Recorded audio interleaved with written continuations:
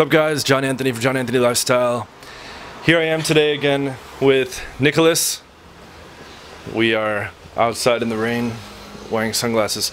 I'm sporting my fancy little Ubermensch shirt, which means Superman as a translation, coined by the esteemed Friedrich Nietzsche on here, who's my favorite philosopher. He's behind the idea of nihilism, that there's no God, no purpose, no afterlife, no subscriptions to political or social ideologies, and it leads to existential despair, but it can be turned into an empowerment model. Rise above, fly away into the sky as the Superman. Create your own values and meaning. Hurrah. Alright, so the topic of the day, we're going to cover a whole bunch of really important stuff here in rapid succession in these coming videos. We really want to talk about approaching and fear of approaching and approach anxiety. And yes, I know there's been other videos about that on my channel.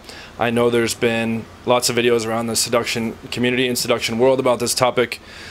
But really, I still get this question every day. In my mastermind forum, it comes up a lot.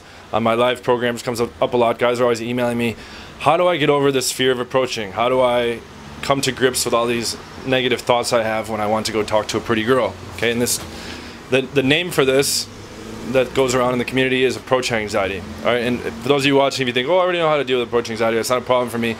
This is still an interesting discussion and set of videos we're going to do, and it's not just going to all relate to approach anxiety, okay? So if you think you have approach anxiety handled or whatever, stick around because we're going to cover a lot of important stuff. Okay, so where does this fear of approach come from? I think Mystery, who wrote the book Mystery Method, describes it best. He said, imagine in evolutionary times when there was maybe 20 of us in a tribe. Okay, maybe 10 of those are female for the sake of argument. Now, some of the women are too old to reproduce. Some are children, okay, not of reproduction age yet. And of the girls that are available options, some of them are going to be ugly, okay, or otherwise less desirable. So maybe you're left with 2 or 3 options. Now, if you were to attempt to court a woman that was taken by another man, since there is no law and order, etc., or consequences, this is jungle rules for most of our evolutionary development, that man or alpha person in the tribe or another tribe, whatever the person she's involved with, could kill you, okay, and then your genes do not get passed on. And the primary goal of that evolution has designed us for is to reproduce and pass on your genetic code, okay? So if I didn't have a vasectomy, which I'm coming up on 5 years of this October, I would say I impregnated it's 1,052 girls now. I would be spreading my wonderful genetic seed all around the globe, okay? But to my mother's horror and delight, I have not been doing that. Horror because she doesn't like the vasectomy thing. Life is sacred. And I'm gonna make a quick point.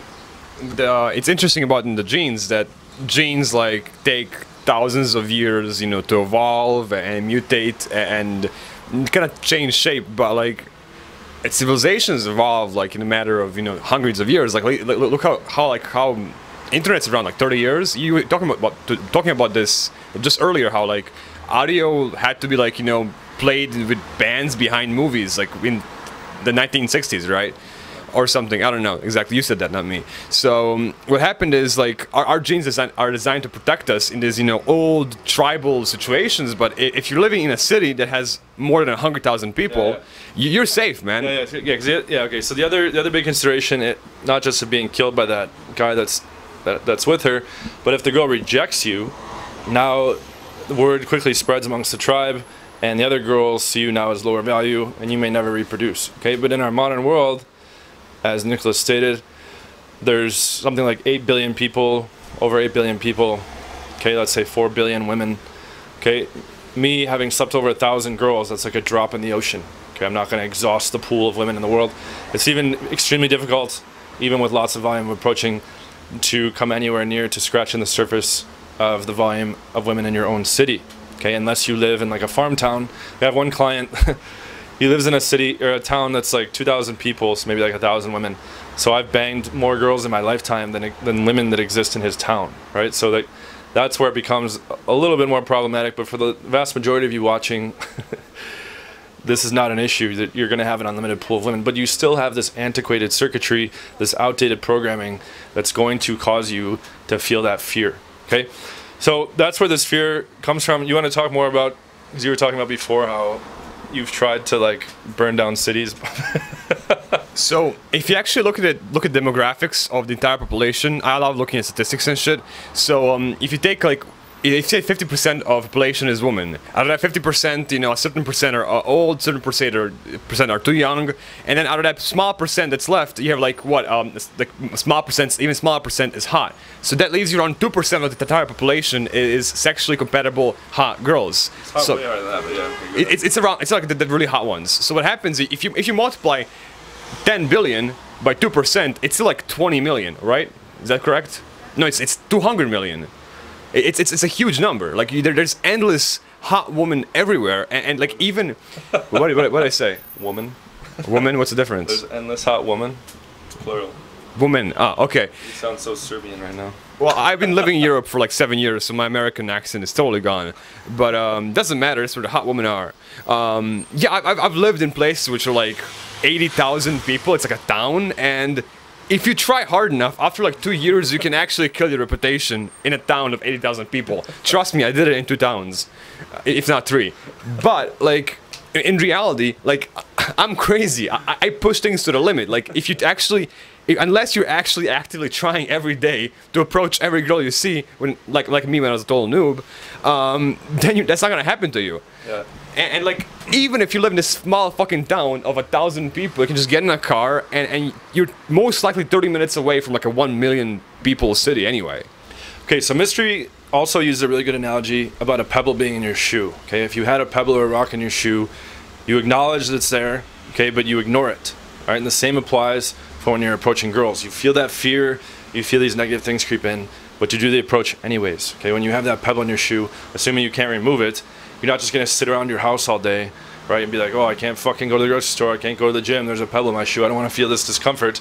Okay, you acknowledge it, it's there, you do it anyways. Even after banging 1,000 chicks, I still feel that there. It's still in my antiquated circuitry. Okay, and it's still like, oh, like when it's time to approach, like I still feel this fear. I just conditioned myself to ignore it. And we're gonna talk about in a follow-on video how, number one, your odds of getting that girl are 0% if you give in to the fear and you don't approach. And number two, you can have what we're going to refer to as like this pivotal experience where you were like this close to not approaching a particular girl. You forced yourself to do it. You barreled past the fear. Maybe you even went in a week or vastly suboptimal, but you forced yourself to do it, and it worked out really well, and you had that girl in your life for months. Okay, so we're going to go over that. So we're going to explore both with some stories and some related concepts to this, but for those of you watching, I want you to stop giving into that fear, okay? And I think we're going to talk about another video, but just touching on the 3-second rule. Do you want to explain that? It's very simple. If you approach within seeing a girl of 3 seconds, that means your mind will not have time to give excuses. If you see a girl and you're waiting more than 3 seconds, you're just thinking about it, that's when your mind's gonna have time to give you excuse after excuse after excuse, and think of all these impossible scenarios. So you're like getting beaten or something. But like what happens is like if you see a girl and just automatically be like, she's cute, I have to say hi to her right now, your mind will not have time to like put yourself down. Yep. Yeah, so in these follow-on videos, we're going to go into these stories, how we were like really close sometimes to not approaching a girl. It worked out where she was in our life for months. We're going to go over how guys are trying to marginally justify like, oh, well, the fear's here. Let me just like dispel it by thinking in my mind, oh, I'll do the next one. Or let me just dispel it by thinking, oh, she probably has a boyfriend anyways, or she's probably going to reject me anyways. And whatever the long list, and I'm sure you guys can relate to this stuff, it's easy to just throw out an excuse and then, oh, I'm busy right now, I think, you know, whatever it is, and then you like, get rid of all that fear and you almost feel this relief. Okay, but you know deep down you could have had a shot with that girl. Okay, and then the next time, and then you're like, oh, I'll do the next one. Then the next time the girl comes along, a different attractive girl, the fear rushes back in and you're like, oh, and it's excuse time again. It's time to list all the negative scenarios. It's time to doubt your worth. And this is what a lot of guys that are trying to get good at this are stuck with. And this kind of stops you at the very beginning. It's almost like a non-starter. Until you solve this problem, you are going to continuously be succumbing to the fear, and it's going to win, and it's going to cause you to stagnate or not get anywhere near the results that you dream of with women. Okay, so we'll get into those follow-on topics in the next videos.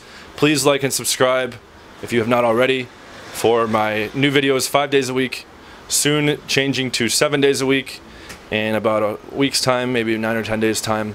It's gonna be daily videos, 2 p.m.